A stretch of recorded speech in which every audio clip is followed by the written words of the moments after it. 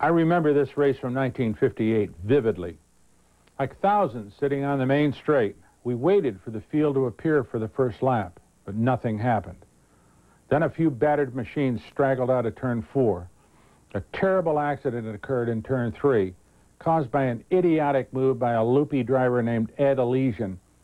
Trying to lead the first lap from Dick Rathmann, Elisian spun, causing a metal-shredding 15-car pileup that tragically killed the popular and talented Pat O'Connor, who was on the threshold of a great career.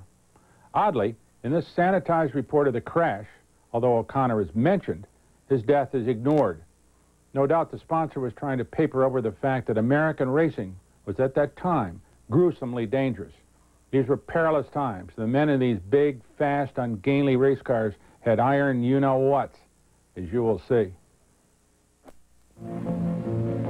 Time goes by, and as it passes, comes the final, toughest test. Here the finest come to battle, and the victories to the best.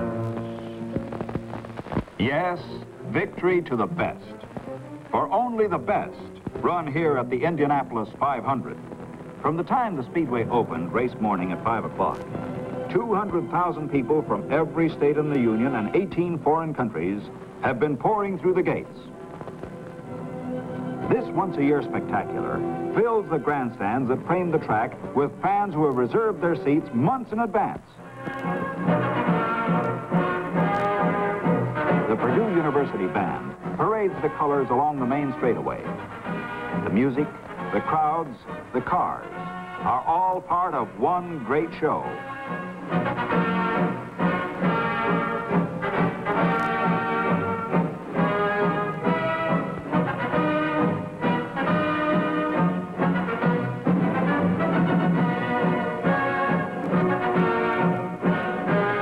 The marching rhythms of the band beat out the last few minutes of a year of waiting for the drivers. For Al Keller, 38 years old, 4th year at Indianapolis.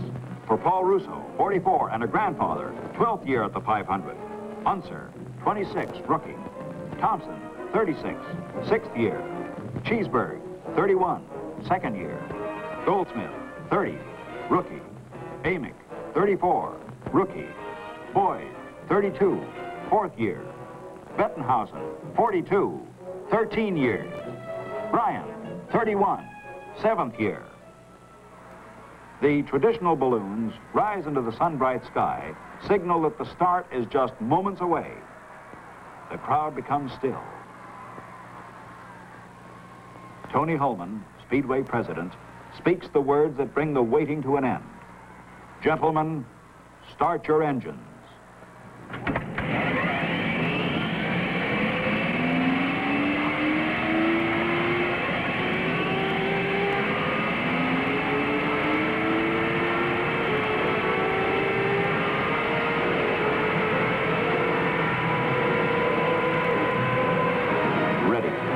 After a year of work and planning. Ready. After weeks of practice and tuning. Ready. Ready. Tony Hulman signals for the pace lap to begin.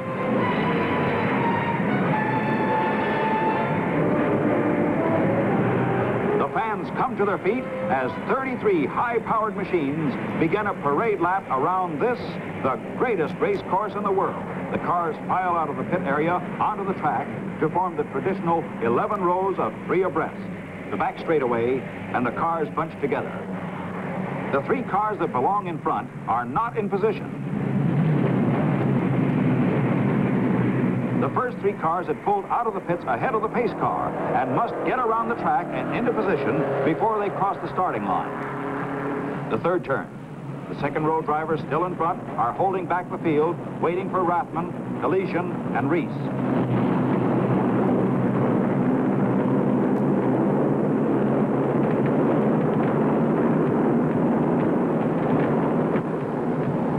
The 4th turn, and the front row cars squeeze around the pack and into their starting places just in time. They're ready for the start. Here they come. And the race is on.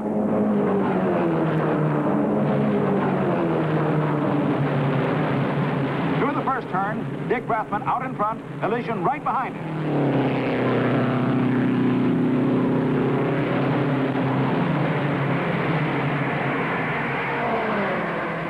Through the second turn, Elisian cuts below the white line, but Rathmann holds him off.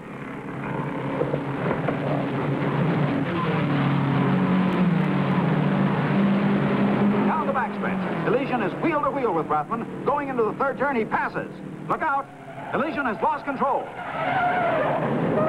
Rathmann is forced into the wall. Slow motion cameras capture Pat O'Connor hurtling over Jimmy Reece.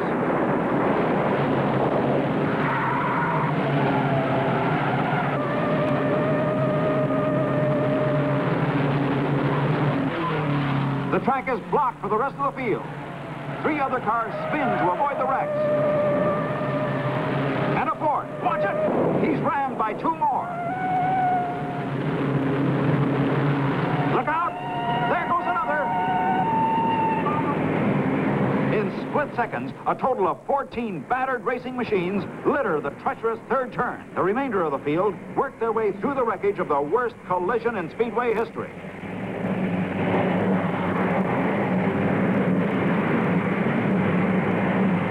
In the pits, mechanics are baffled. Their drivers should have come around long ago. Some of the cars are pushed clear of the track. Others must wait for the tow truck. Paul Russo brings his number 15 Novi Special into the pits under its own power and reports to his crew what has happened on the third turn. The smashed radiator may mean he's out of the race for good. What is left of number 97, Dick Rathmann's car, is towed clear of the track. Number 97 is one of 8 cars that were totally wrecked and are out of the race.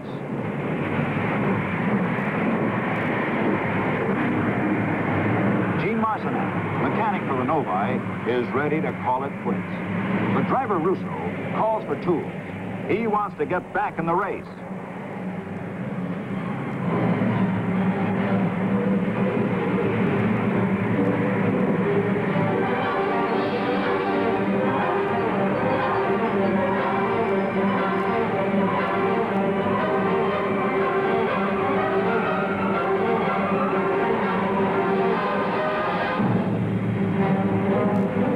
For some, there's still a way back. For others, there's none. Russo's radiator is repaired, and he's ready to go. He pulls back into the race in last place without a chance to win, but the determination to go the distance. After 18 caution laps, the track is clear, and the green flag signals for high speed. Bryan in car number 1 is in first. Bettenhausen in number 33 is second. Eddie Sachs is third.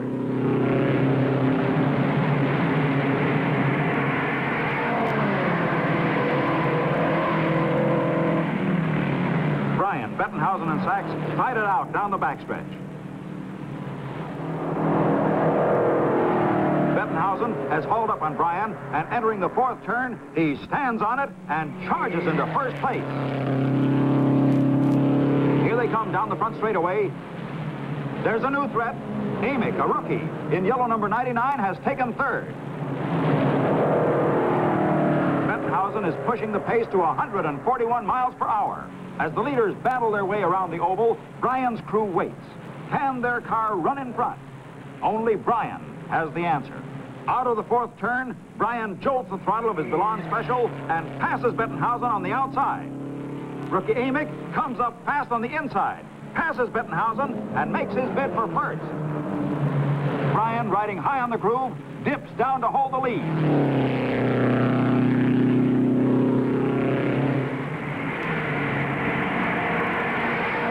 The dogfight for front position is between the 3 cars in the field with the new low silhouette.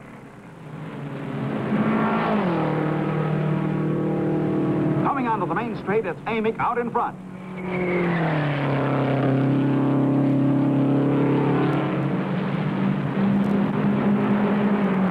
Bryan, low on the inside, noses ahead of Amick into the turn.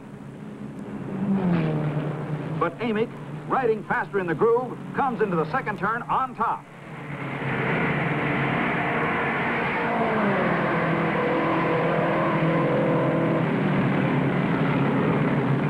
Bettenhausen, also in a car of new design, is crowding Bryan for second place.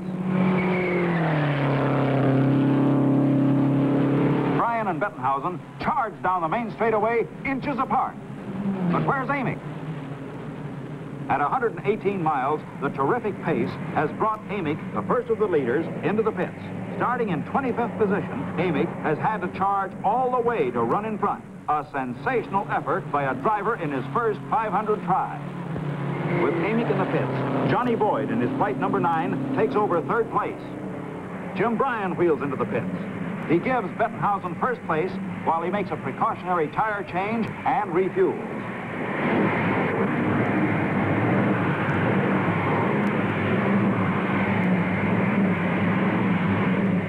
Bettenhausen is driving hard to widen the gap.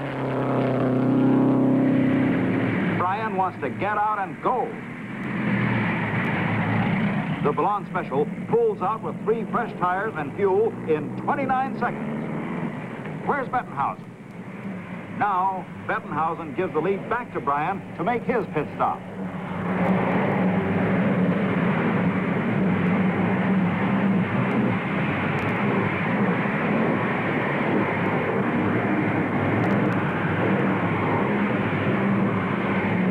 Bryan rockets off the fourth turn and heads for the main straightaway. 40 seconds.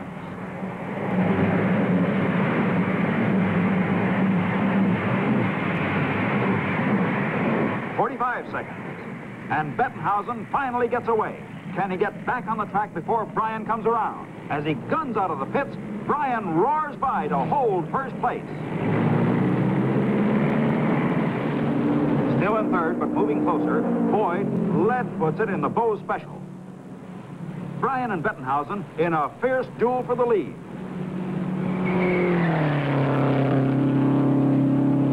Boyd now only seconds behind.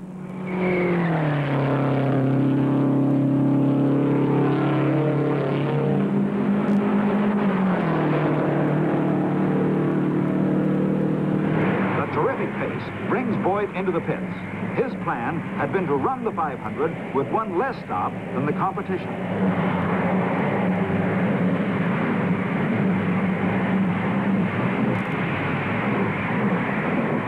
Bryan and Bettenhausen blister the track, and precious seconds tick away for Boyd.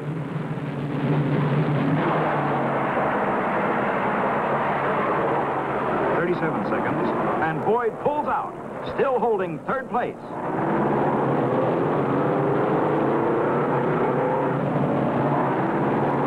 He has a job to do to catch the front runners.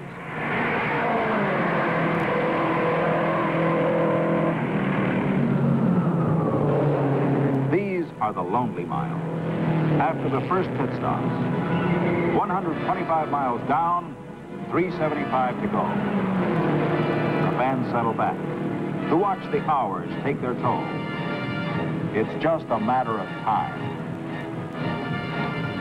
This is the test, the challenge of nerve and stamina.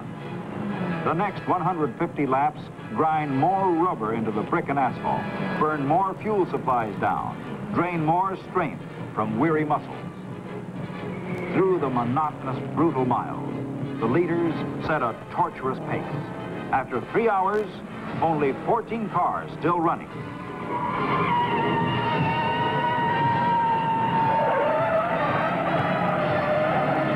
Christie and Mike McGill lose control. 12 cars now. The leaders pit for the last time. Less than 2 minutes separate the first 4 positions. Jimmy Rathmann, Dick's brother, comes into the pits too fast and spins on the apron.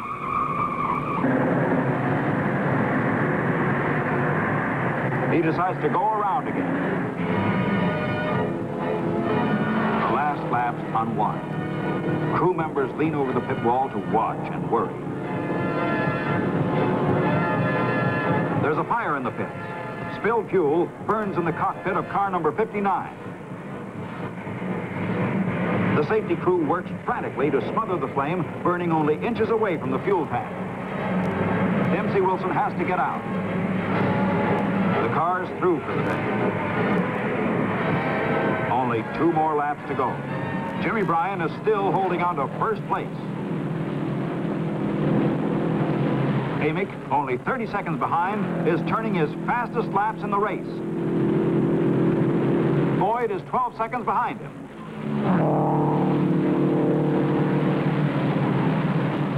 There's the white flag pointing at Bryan. The last lap. Only one more lap to go.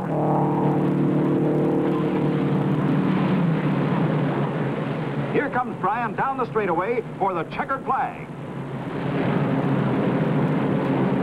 And he wins the 42nd Indianapolis 500. Rookie Amick finishes second. Johnny Boy finishes third. To run in front and stay the distance is the challenge, not only to the men and machines, but to the industry which services them.